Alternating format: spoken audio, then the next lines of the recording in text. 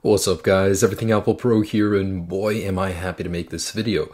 So today, the jailbreak for iOS 8.1.1 was released by a Chinese developer, and they're a group called TaiG. So TaiG was involved in the iOS 7 Evaders Untethered jailbreak, so they are a trusted company, although throughout this video you'll notice that it's kind of sketchy, although it is a perfectly functioning, working iOS 8.1.1 Untethered jailbreak. So in this video I will be showing you guys how to jailbreak your iPhone 6 Plus, 6, 5S, 5C, 5, 4S, iPad Air 2, iPad Air 1, all the minis, the 4, 3, 2, and the iPod Touch 5th generation untethered on the latest iOS 8.1.1 firmware. That's right, I did tell you guys it was very unlikely we would see a jailbreak on iOS 8.1.1, so this doesn't really make sense to me. I was waiting for one on iOS 8.2, but this jailbreak will support iOS 8.1.1, 8.1, 8.0.2, 8.0, even the new iOS 8.2 beta. I don't know if it'll work on the final release, I doubt it. However, this does work on the latest iOS 8.1.1. So there are a couple of things I want to discuss before this. First off, this is only available for Windows. If you want to run it on Mac, you can do that using the virtual machine application. Other than that, there is no official support for Mac yet, so go and find a Windows computer before attempting to do this. Otherwise, it does support Windows 7, Windows 8. I'm on 8.1, it works just fine, and it is a very stable jailbreak. It's a one-click process, no SSHing necessary. It's a very simple A to B process, and I'll be showing you guys the entire thing. Now, I want you guys to do a couple things for me. First off, go into Settings, go into General, go into About, and if you guys are not on 8.1.1, I want you guys to update, and do that via iTunes. Do not update from here. This is going to mess with the jailbreak. Go into iTunes and update to 8.1.1 from iTunes. Now, if you guys already updated to 8.1.1 from here, you know, there's a chance it'll work. There's a chance it won't. So some of you guys might need to restore via iTunes if it doesn't work.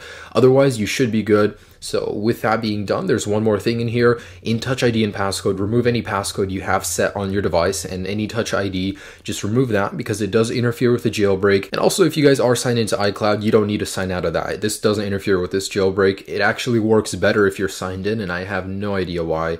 Otherwise, you do need Wi-Fi on both devices, the iPhone and the computer you're going to be on, because it just does help. Now, I have tested this on several devices, and I gotta say it works flawlessly. I wasn't able to encounter any sort of issues, whereas Pangu, many people were having issues right away. With TaiG, you know, this jailbreak is literally flawless. It just works great. It's a one-click jailbreak, and I haven't been able to encounter any issues. However, I want you guys to go ahead and go into iTunes and back up all of your data to a local backup on your iTunes computer. Don't do it over iCloud. For some reason, iCloud has some issues, and I don't know why. For me, I don't get all of my stuff back. So back up your device via iTunes on local backup, and then perform this jailbreak. Even though I haven't encountered any issues, you never know. You just want to be prepared for the worst, so make sure to back up all of your data, and you guys should be good. Oh, and iOS 8.2 and 8.1.2 could be on the horizon very soon, so of course, after performing this jailbreak, I just want to warn you guys, do not update, because as soon as you update, your jailbreak will disappear, and who knows what the support will be for the newer firmwares.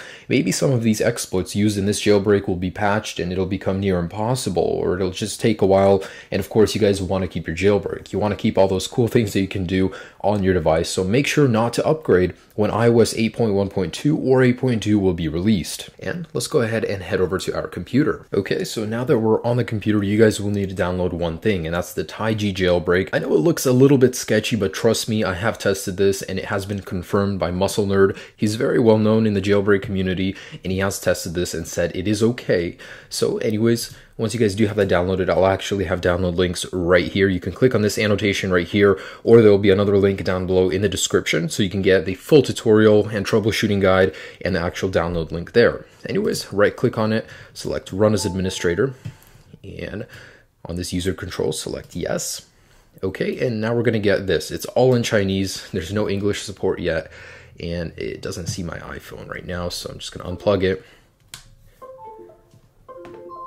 And hopefully in a second here it should recognize it. Okay, and there's my device. So sometimes it does take a little bit to find your device. It took me about a minute, but anyways, as you guys can see, it's all in Chinese. Nothing is legible, and you see it does install the latest Cydia right there, and this is to install their app store. I'm going to go ahead and uncheck that.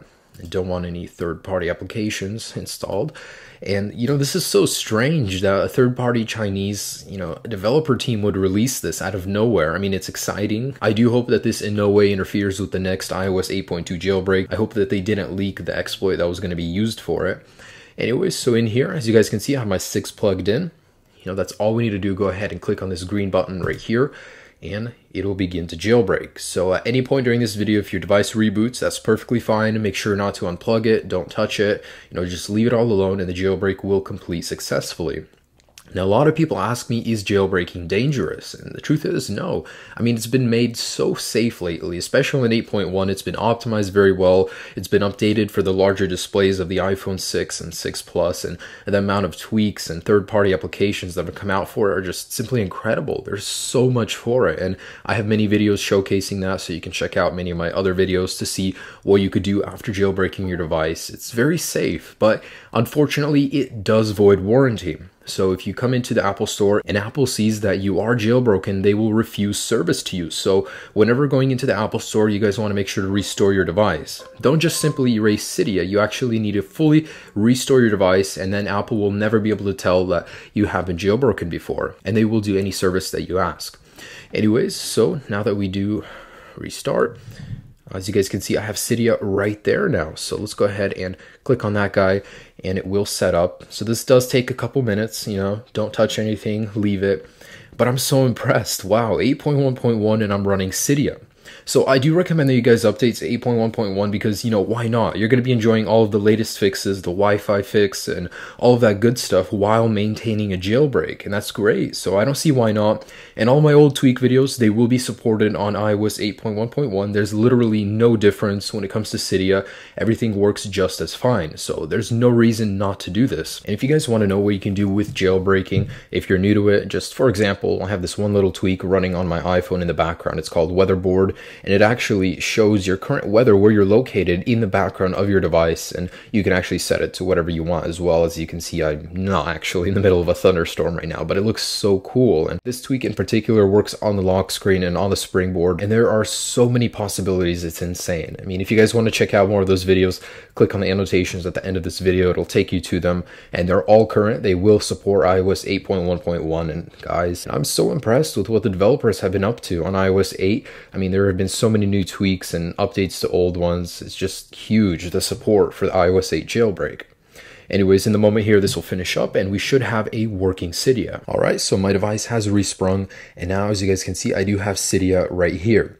So guys, the first thing you want to do is go into changes, hit refresh, and actually update anything that Cydia asks you for. You want to make sure you're on the latest version, but otherwise, I can't tell you anything that's wrong with this. It works just as iOS 8.1 Pangu jailbreak did. There's no difference. It's just as stable, and it supports all the tweaks. There's literally no reason not to do this. Now, if for some reason you guys were not able to jailbreak, there's a few things you can do. First off, check the article down below in the description. It'll have a full troubleshooting guide and, just some general tips. First off, restart your iPhone. If you were unable to get this working, restart your iPhone and your computer. That usually fixes most issues. If not, then it could be an issue with you updating to iOS 8.1.1 from your device. Worst case scenario, restore your iPhone. But before that, I would try this jailbreak on another computer. Sometimes just a simple little thing like that does help. So try it on another computer, restart your iPhone and your computer, and it should work for you. Now make sure you are running the program as administrator. And if for some reason you're not an administrator, that could be why you're not actually able to jailbreak. So if you're not able to get it working just from those little tips, check out the guide down below. It'll help you guys out as well. But otherwise, you should have a working Cydia on your iOS 8.1.1 device. And real quick, I just want to show you guys, I am running the latest 8.1.1 firmware, and I am jailbroken. So this is great, guys. I'm so impressed. That's just great that we have developers that actually care and release jailbreaks, and I'm impressed. I thought that after iOS 8, jailbreaks would become near impossible to find, but apparently that's not the case, and I'm so grateful for that. So anyways, I want you guys to check out all of these videos to see what you guys can do on your jailbreak after jailbreaking on iOS 8.1 or 8.1.1. There's a ton of things. If you don't like one thing, there are so many others. I mean, the possibilities are limitless. Anyways, guys, so I do hope you have been able to jailbreak on iOS 8.1.1. It's a very simple process, just a one-click Again, if for some reason you were unable to jailbreak, check out the link down below. It'll have a full guide helping you how to do that.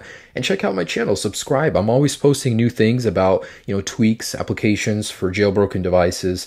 And guys, enjoy the jailbreak. Enjoy all the cool things you can do with your free device now. Have a great day. Peace.